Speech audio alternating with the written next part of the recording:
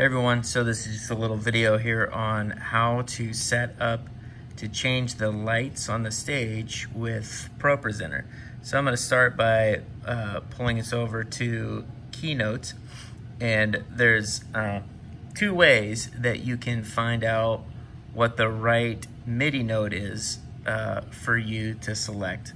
So if you're thinking, all right, for this song I want the stage lights to be blue, you can go to right here under the live view, and if you right click or option click and then go down to external control, you see it says MIDI note C#-2.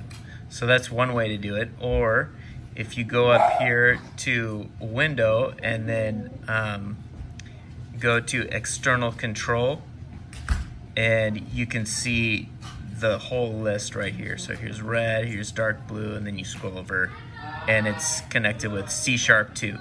So once you know what scene that you want to use, go back in to ProPresenter and you look for this little icon right here. That shows you that there's already a MIDI note set up on that slide to trigger something with LightKey. So if there's none of those, you can just go ahead and add what you want to wherever you want to add it.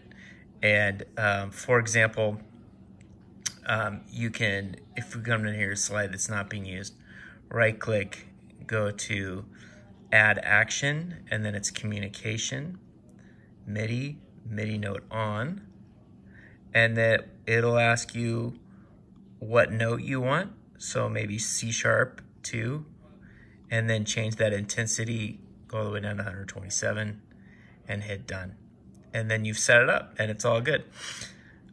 If you're not sure, if you're thinking like I want to change the way the lights are, you can always right click on the slide and go to edit action, and it shows you what the MIDI notes set on. So just a couple notes. One, make sure intensity is set to 127.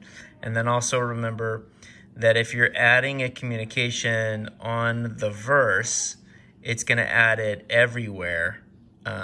So you want to make sure that it's like it's popping up in multiple places. So that said, that's how to do it. Good luck.